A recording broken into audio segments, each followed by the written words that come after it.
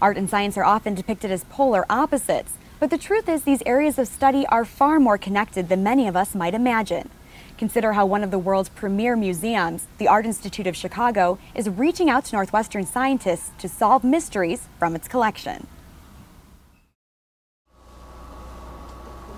Francesca Casadillo is always prepared to answer this question. What's a nice scientist like her doing in a museum of art?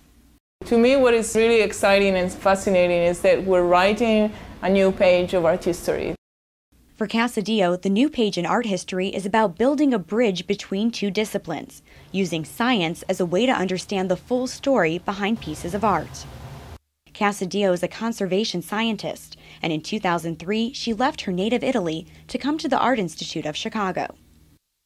The Art Institute received a large gift from the Andrew W. Mellon Foundation to establish a scientific laboratory, but right from the start there was a mandate to establish connections with other researchers and scientists in the Chicago area to expand our opportunities to do in-depth research on the collection. Casadillo decided to build on a budding relationship between the Institute and Northwestern University, in particular with the Department of Material Sciences at Northwestern's McCormick School of Engineering and Applied Science. We are problem solvers at heart, bottom line. This brought a whole new set of problems to us. That is, looking at the past, trying to figure out how something was made. One of the first mysteries to solve was a sculpture, simply titled The Kneeling Figure. Nothing quite like it had ever been seen anywhere else. Its origins were unknown. The figure is clearly kneeling with his back taut, his hands bound behind him with some type of a thick rope. His eyes, you can see, are blank. This figure, we assume to be male, is clearly anticipating some type of a terrifying punishment. Then, in 2001, a discovery. Some sculptures, believed to be approximately 2,000 years old, were discovered in southeastern China. In some ways, they looked remarkably similar to the kneeling figure, but their color and possible material composition appeared to be different. The question was why? Under careful supervision, the kneeling figure was brought to Catherine Faber's Material Science Lab at Northwestern. So what we had to do was, first of all, establish the chemical composition. What mineral is the kneeling figure? And we did that by using X-ray diffraction. And from that, we determined that the kneeling figure is made of a mineral known as chlorite. The next questions: why was the figure black? Was the dark color an indication the piece had been burned, perhaps in an ancient ceremony?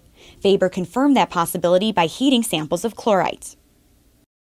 So from this heating experiment, we were able to establish that if a piece of chlorite were taken to about 500 degrees centigrade, which can easily be reached in a wood fire, the color can change to a dark, almost black appearance. I think it's part detective story, it's part forensic science. You might say an ongoing investigation, but it was not the only one. In another part of the museum, questions were stirring about a famous work by Winslow Homer. The piece, an 1887 watercolor called For to Be a Farmer's Boy. Homer is really known for the dramatic skies in his landscapes. So to see a work like this, which in fact was painted on Prouts Neck in Maine near his house, with a completely empty sky, raises an obvious question, which is why an empty sky? The first step, to put the watercolor under a microscope. At low magnification, I wasn't finding anything, but then when I zoomed in to about 25 or 30 times a normal magnification, I actually could see pigment particles. And this told me that it is a finished piece. This was actually painted in washes of yellow and pink, and the area in the sky was originally orange. Good deduction, but the Art Institute wanted harder data. Francesca Casadillo removed some pigment, a tiny amount invisible to the naked eye. The challenge was to remove a minimal amount and preserve the art. The sample was about 10 grains, 10 pigment grains. Each had a diameter of about 100 microns, so that's 1/10 of a millimeter in diameter. and that's all the sample you're given, and you're told that there will be no more sample. Postdoctoral fellow Krista Brousseau and chemistry professor Richard Van Dyne work with Raman spectroscopy, a method of examining the vibrations of molecules to determine the precise composition of a substance. The problem, materials like paint are often blended and hard to identify. In the 1970s, Van Dyne pioneered a method in spectroscopy that could help scientists hone in on exactly what they're looking for. Imagine a child in a sandbox with some toys, and the toys are the molecules that we want to study, and they're hidden under the sand, and you can't see them. So our technique got rid of the sand so you could see the toys and identify what they are. The spectroscopy showed the sky pigments Homer used were vulnerable to light exposure. While the Art Institute did not consider restoring the sky to the painting, one doesn't want to interfere or intervene that much to the point where you're obscuring what the artist did. the museum did develop a digital recreation. In this rendering, watch the sky to get a sense of how the painting might have appeared originally. In this case, science helped reveal art. Coming up, one of the Institute's most famous paintings. This is all the deteriorating color, this fugitive zinc yellow that he mixed with other colors. And how researchers revealed clues about why it changed over time. At the Art Institute of Chicago, this is a large painting that's hard to miss.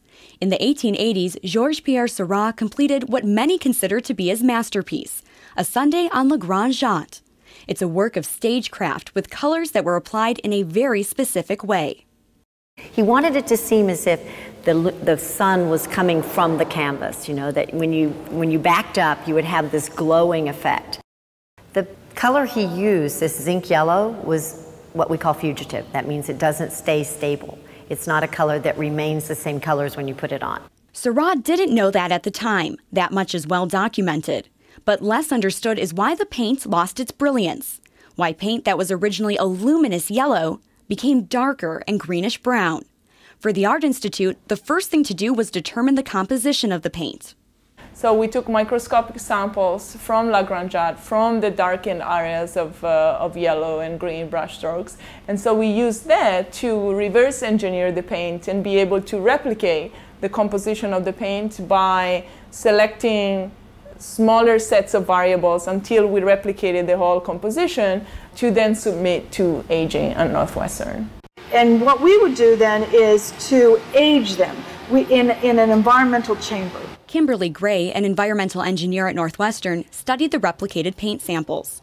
While she doesn't normally do work related to famous paintings, the research concepts were familiar. She needed to find out how various elements in the environment were interacting with elements in the paint. And then what we would do is we would put them in our chamber and we would expose them to light. Then we would select a level of humidity, and then we would select a kind of additional pollutant that we thought was very likely to have been a factor in Seurat's day when they burned coal. The findings: the change was most likely not caused by humidity, but light exposure and acidity from burning coal were probably major factors. In a very short time, mind you. I mean, the Le Grand Jatte, the integrity of that pigment was very poor. That bright yellow luminosity of the painting changed within 5 years.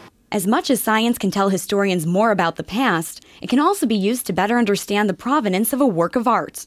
Francesca Casadillo, the museum's conservation scientist, is conducting tests on the collection of modern bronze sculptures, including this Matisse and a Picasso.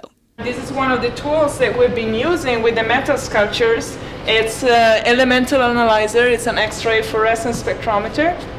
The spectrometer can indicate the basic contents of a sculpture, but when the Institute needs more precise information, they'll actually drill small pieces of metal from under the base and hand them to Northwestern's David Denand. This is typically the amount of sample that we would take from the sculpture, and this is exactly what we did to give to David to analyze. Thank you. So we have those turnings, a little bit of metal, and the important thing was that this was taken from within the piece. In the lab, Denand uses a second type of spectrometry, which can come up with a fingerprint so accurate that it has the potential, given a large enough database, to determine what artist and what foundry produced the sculpture.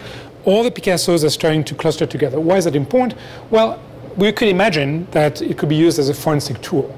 If a new sculpture just appears in somebody's attic and say, oh, we found a Picasso, one thing you could check is to say, oh, is the composition similar to the ones we've found in pieces that we know are authentic? The science has other applications and can help conservators preserve, even repair sculpture. If there's a pit, for instance, which is often the case for corrosion, you would want to match in the repair the actual metal, the base metal. Otherwise, you start having more corrosion and your fix is actually making things worse. With all the questions that are raised by this collaborative research, one thing is not in doubt, that the ongoing relationship between the Art Institute and Northwestern is mutually beneficial.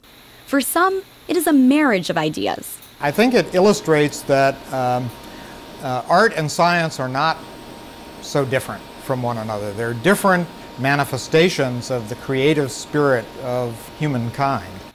For others, it is an opportunity to apply science in a new way. Because of the fact that they're beautiful objects that we're looking at, it's a natural attraction for students to want to study these. And so these objects provide then an opportunity to attract more people to science through art. And for the conservation scientist, it is a way to build a team and answer the many questions posed by great works of art. From our perspective, it was clear from the beginning that it was a win-win situation, and it's proven even better than our wildest dreams.